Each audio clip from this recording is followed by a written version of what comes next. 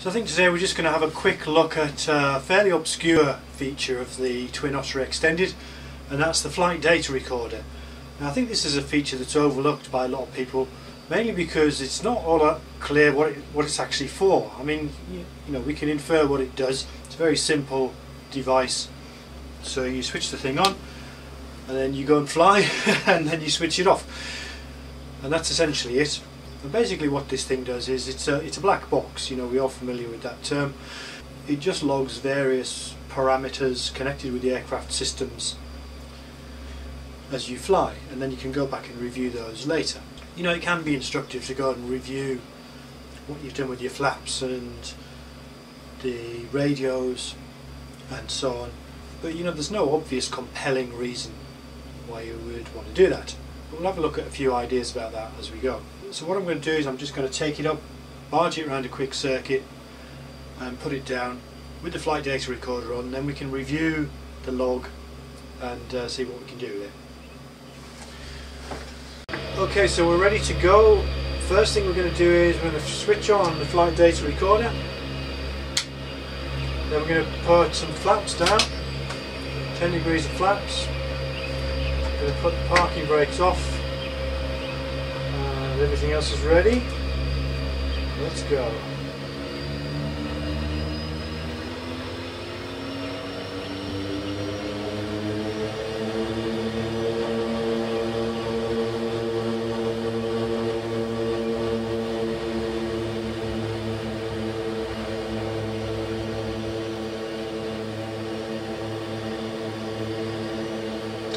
We're going to make a passing attempt to do a kind of circuit,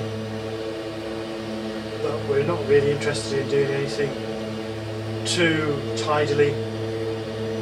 We just want some data to review when we come down. So we're heading out west. We're going to top out probably a bit higher than a normal circuit, so a little bit under 2,000 feet should be safe here. I'm going to turn it here.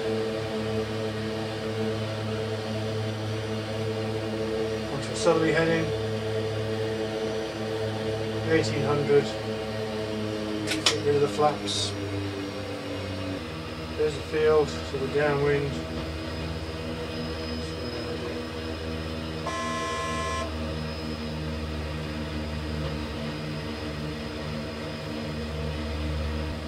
If we just try and fly in from about here, we can't get a straight in on this because we've got kind of hills in the way. I'm going to slow it down.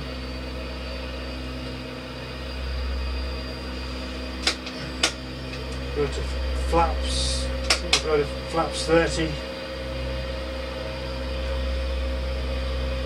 We're way too high really, but that's okay because we're going to use this just as an example of looking at the data. I'm going to slow down too much there.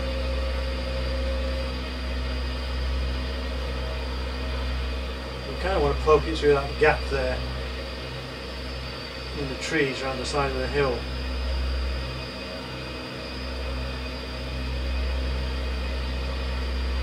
Let's go to full flaps.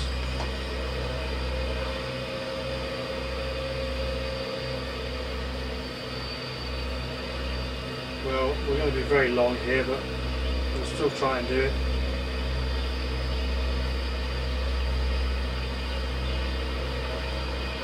This is a Twin Otter after all.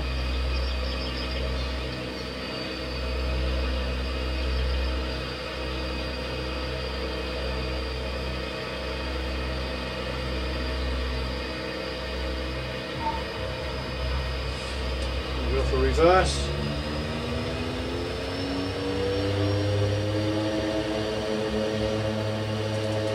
No problem.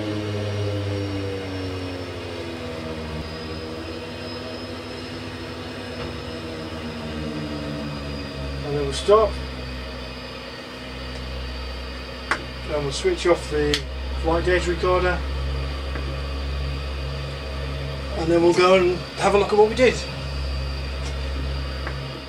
So the first thing we're going to do, we just open up the Aerosoft Recorder Manager, and we get this fairly simple Explorer style display showing us all the flights we've logged. The one we're interested in is the one at the top. Double click on that.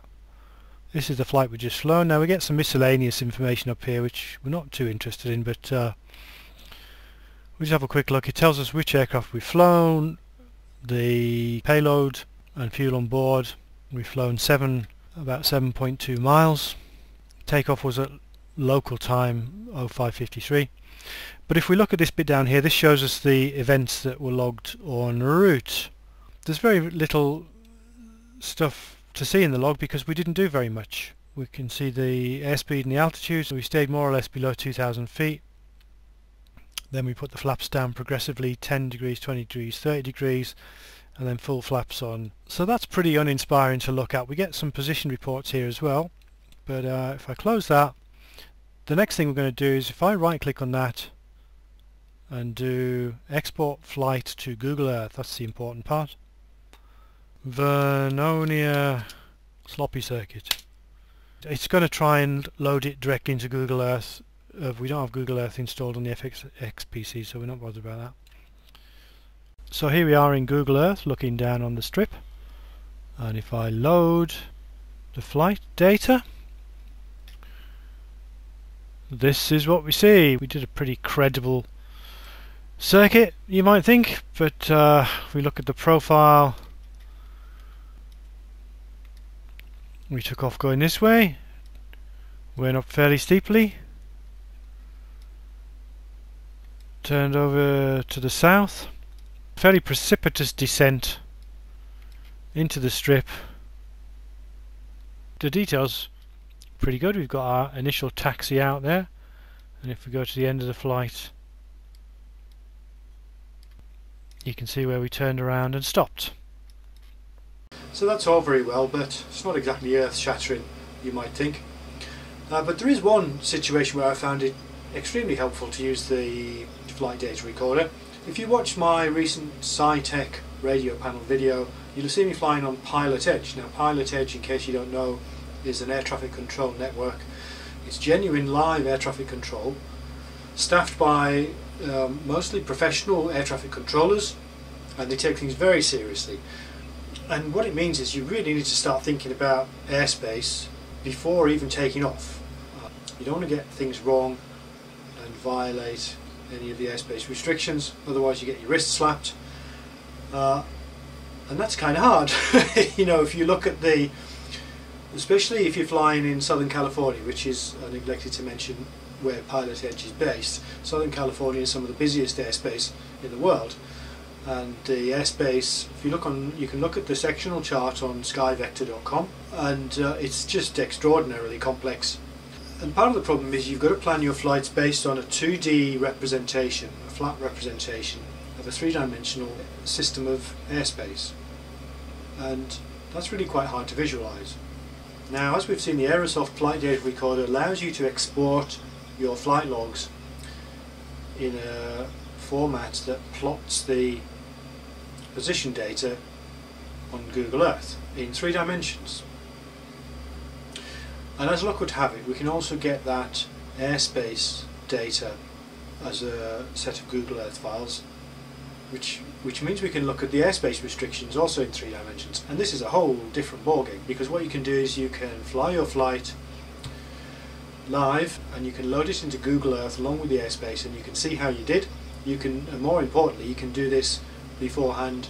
Let's say if you're going to fly this on Pilot Edge, I mean, this is nothing to do with Pilot Edge really, but Pilot Edge was the impetus for thinking about this more seriously. But you can fly offline and you can rehearse your flights and review them on Google Earth with reference to the 3D depictions of the airspace. I mean, first of all, it's just really interesting to do that, but second of all, it's a fantastic way for becoming familiar with the airspace as a 3-dimensional entity. So let's have a look at that. So let's just take a look at that flight that I did on Pilot Edge. This is the area of Southern California of interest. This is SkyVector, and we're looking at the sectional chart for that area. And the flight's from Fullerton Municipal Airport here. And essentially we go to the east, and then we turn south, down to the coast, and then on down the coast to Palomar, but let's just look at this step by step. If we look at Fullerton, the first thing to note is we're underneath the Fullerton air traffic zone. That goes up to 2,500 feet. That's this rectangular dashed area here. So while we're in that zone, we're under the control of Fullerton Tower. Let's imagine that, as before, we're taking off on runway 24. So we're taking off to the west. We're going to make a right turn as we're climbing, and then a downwind departure. So we'll shortly be out the top of the air traffic zone. But what we've got to be careful of, if we look closely at this, we're also underneath some Los Angeles Class Bravo airspace. That's these blue thick lines here. And it's kind of difficult to make sense of this in 2 dimensions, but we can find the numbers we need. This is the important part here. This part of the Class Bravo goes from 6,000 to 10,000 feet. So we're okay as long as we stay below 6,000 feet. However, if we stray too far to the north, which is not very far at all, given that we're going to be going out and then turning downwind, the ceiling of that comes down to 4,000 feet. So we've got to be careful of that, because we're going to be climbing pretty fast in the Twin Otter. We want to be heading roughly 070 degrees, so we tend to veer away from that lower part of the Class Bravo as we climb.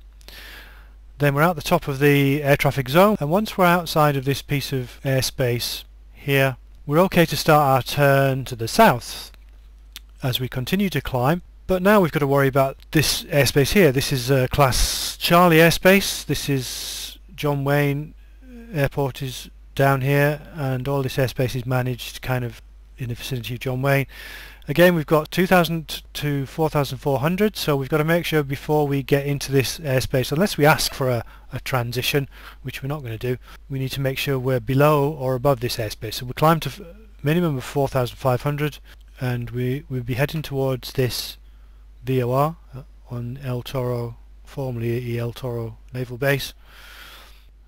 And then we'll go to the coast, then we'll turn down the coast towards Palomar. The other thing we've got to worry about here is this restricted area. In fact, this is 2 restricted areas in one. There's a fixed restriction up to, I think it's 2,000 feet, and then there's a notified restriction which goes up to, I can't remember, but a lot higher than that, much higher than we're going to be flying.